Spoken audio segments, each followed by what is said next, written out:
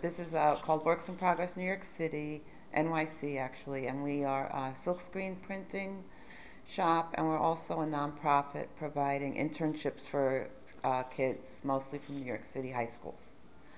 So we don't fundraise, we generate our own income to support the work we do with the kids. We have relationships with City As School, which is a school that does internships as its curriculum. So we have kids always from that high school, and then we have the Bronx Guild, which also all the kids do internships 2 days a week, work internships. We have the Institute for Collaborative Education, ICE, on 15th Street, and we get usually 1 or 2 kids for the second semester, a graduating senior. If they fulfilled all their school credits, they go on an internship. We have relationship with Medgar Evers College, that is like a Department of Youth and Community Development program. Mostly new immigrants who are here getting ready for college. They do internships here in the summer and during the year. And then a few other schools, and also in the summer we take kids. Kim, who works here now, was an art student at Purchase, and she contacted us and asked us if she could intern here, and we said sure, and she came one summer and we hired her ever since. So she just graduated, now she's working here part-time. She'd always come back in the summers. We try to hire at least 1 high school kid a year for a summer job, and also during the year, if we're busy, they come and work on vacations and stuff. So we kind of provide some employment and training in job readiness, also in a skill of silk screening, and also design. Because each intern for their final project gets to do a 1-color screen, design the art, and gets a budget to buy shirts or sweatshirts, whatever they want, and they make a final project of shirts. And some of them have sold them and actually made money. So it's pretty cool. This business started in, I think, the end of 1983 in a storefront on 2nd Avenue and between 1st and Houston. And it was called Design East. And I, at that time, had a restaurant called Dine East on 2nd Avenue between 1st and 2nd, and met John and Emily, who were the founders of this business. And then they opened up their store, and they were only doing hand-painted shirts and handmade jewelry and stuff then. And they named it, so I was Dine East, and they named their store Design East. And we were starting our little empire, which never turned out to be an empire, but, and this is a building now, is like well, I think it's a co-op, and it's all nonprofits and art organizations.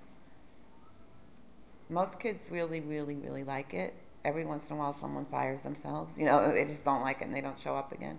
But since I've been here now in this incarnation since March 2011, and we've seen like a couple of kids who actually probably wouldn't have graduated, but they got really turned on here, and they continued with their work at City As School, and they graduated. So that's also really, really fulfilling for us. A lot of kids pick this internship because they like to draw, or graffiti type stuff. So sometimes they'll draw and scan, but Emily does teach them if they don't know it, Photoshop and Illustrator, and then they make a film. Like that machine over there is called a textiler, and that's how we make a film. Is we print it out onto this photosensitive paper, and then we have a dark room, and then they expose it onto the screen, and they learn how to do all that stuff too. That's the most we could do is 6 colors, but we also do process printing, which is CMYK, like the way your printer prints like a photo, we can do that. Each screen is, CMYK. I'm not sure which is which yet, and then I'll show you the finished product.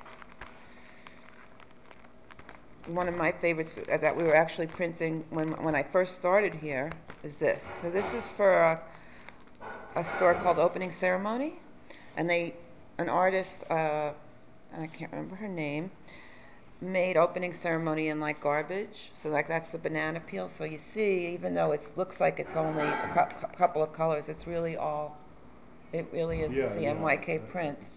And you see all the details, and it looks so real, like a banana peel. We do tote bags, we do t-shirts, sometimes we'll do fabric squares. Guillermo's girlfriend Sheila has a men's accessory company, and we made her fabric with foil, and she made bow ties out of them. She sent, you know, we screened it and then she sent it to the factory to be sewn. So we could do other things other than T-shirts, but it has to fit because we don't have the capacity to do yardage. Yeah. And then we also have classes sometimes come here with their teacher. We had a group last summer from upstate where they have a silk screening shop teaching kids silk screening, and they came down for a trip and they all screen printed in here in the professional shop and stuff. So that's also really, really fun when we really like it when kids come.